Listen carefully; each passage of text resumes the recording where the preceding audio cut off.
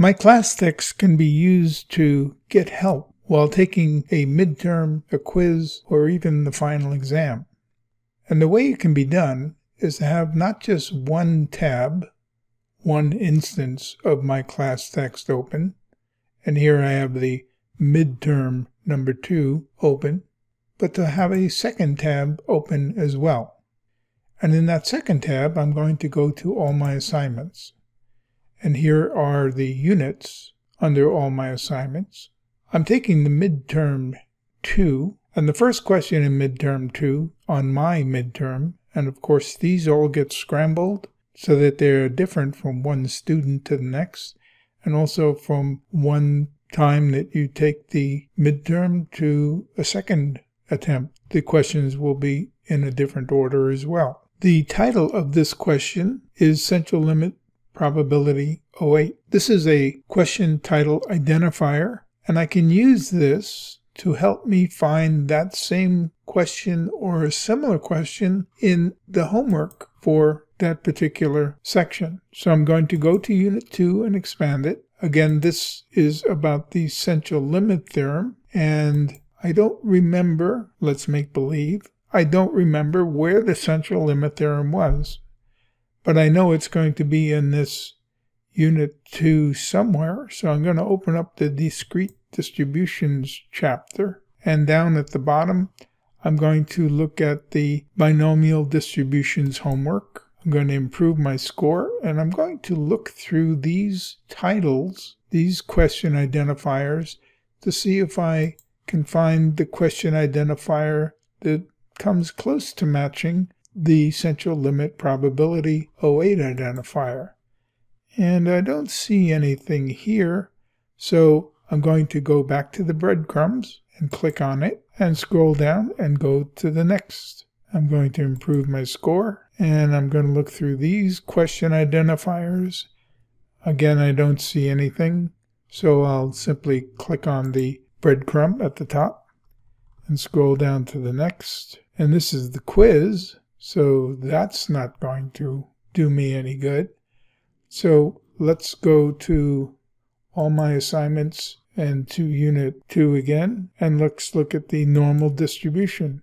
And we'll come down to the bottom of this and look at the normal distribution, but actually I'm not going to go through each one of these because the question identifier was central limit probability. And as I look through the titles of the different homeworks, I see one saying central limit theorem. So it's a pretty good bet that I might find that question in this homework. I'm going to improve my score. And now as I look through the question title identifiers here, I'll look for the central limit theorem probability 08. And I have central limit theorem probability 02, 03, 09, 01, and 12. So nothing really exactly the same. The closest one is this one. So let's click on it. And we have a question that when you read it looks and sounds very similar to this question. Of course, different storyline and different numbers. But the thing that's really important here is that I get to use all of these learning aids. So I can open up Dr. Knight's solution video and view that, or any of the other learning aids. And after viewing those learning aids, go back and then try this central limit theorem probability question. Once I have answered it and go on to number 2, I notice this one is entitled Type 1 and Type 2 Errors. So here I'll go to my class text. I'll go to all my assignments. And again, since this is Unit 2 midterm, I'll open up Unit 2. And I remember that the Type 1 and Type 2 errors was in the topic of hypothesis testing. So I'll open that chapter and scroll down to the bottom and look at the different homeworks that are listed by topic. And here's Type 1 and Type 2 errors. I'll improve my score, and here I have Type 2 errors 3A, 3B, and 6A.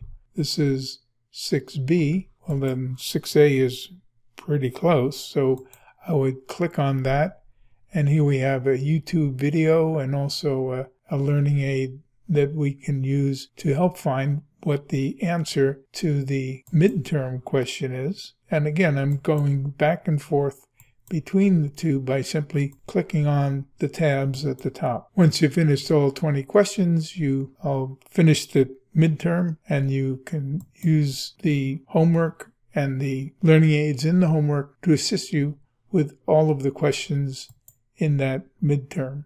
I hope this is of help to you in taking the midterms and the quizzes and even the final exam, and that you don't find these tests threatening in any way. If you're unable to finish the entire quiz or midterm or final, remember to click on the closed quiz or test without submitting, and the quiz or test will be saved along with your answers that you've answered thus far, and you'll be able to continue when you reopen that quiz or test.